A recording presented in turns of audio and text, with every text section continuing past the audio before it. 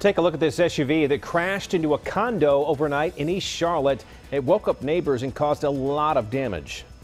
It was like a boom, like a shake in the whole apartment building.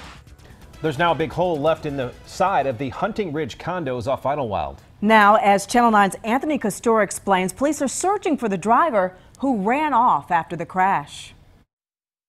Just a terrifying experience. Police say that driver plowed into this condo earlier this morning. You can see some of the damage left behind. This door is barely standing, and the blinds here don't even have a window to hang off of. I see smoke. I ain't know what was going on from the inside.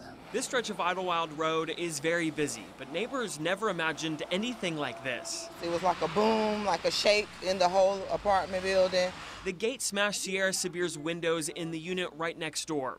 It's just a fraction of the damage compared to her neighbor's now nearly demolished unit. We didn't know what was going on until I came downstairs, opened up my front door, and seen this expedition inside of my neighbor's house. The driver ran away, and it happened so quickly, no one got a good suspect description. By the time we came out, it was just the vehicle here.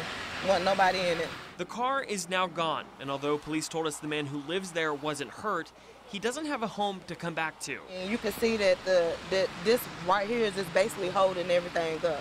That little piece of wood right there. Sabir took the day off to watch over the property, and she's praying for the best. Me and him been neighbors for 4 years, so we were very close. Obviously, this unit is unsafe for the resident to live here, but now neighbors tell me that they're waiting to hear back on whether or not the whole building is compromised.